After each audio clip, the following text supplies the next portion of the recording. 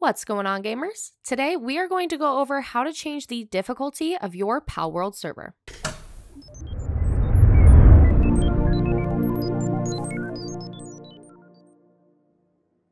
Creating a Palworld server suitable to your needs can involve a lot of setting configurations.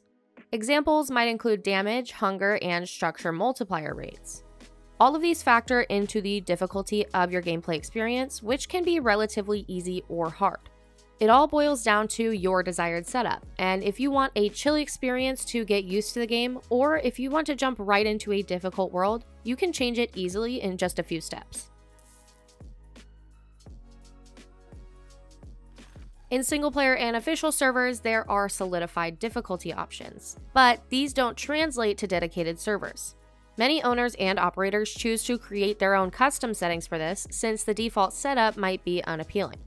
Because the difficulty setting isn't completely recognized in dedicated servers, in the meantime, you'll have to manually configure your options.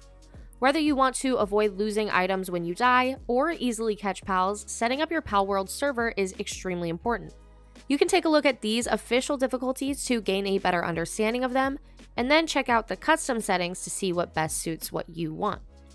You have casual, which is what you're going to want to pick if you're looking for an easy time in Palworld with an abundance of resources while catching pals. For a more balanced experience, you can go with normal, which means item drops are decreased, gathering resources require additional time, and pals have a bit more health. Or hard, where you're going to take extra damage and gain less experience while having a harder time catching pals, and if you die, you will lose everything and you will have to retrieve it. This table shows some of the most popular difficulty options in Palworld. You can pause the video here to take some more time to look at each setting before we move on to how to change these options.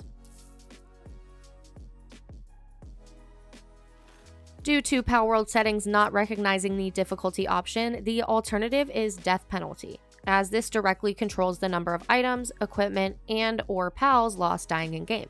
This can be combined with other settings for the best results. Head towards your Apex server panel and click Config Files near the top left. Select Palworld Game Settings and then find the Death Penalty option, and then you can change this to your desired difficulty, determining the death punishment. After that, you can edit the other settings from the chart according to what you want in your setup, and then click Save at the bottom and choose to restart the server. You can take control of your own Palworld dedicated server and make the best difficulty settings, offering players the ultimate gaming experience. Whether you want an easier time collecting resources or fighting bosses, you have plenty of options to edit.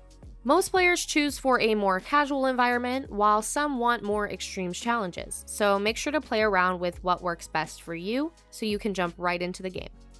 As always, if this video helped you out today, don't forget to like, subscribe, and click that notification bell to stay up to date on all of our future tutorials.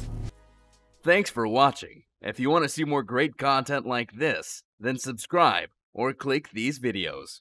Until next time, gamers.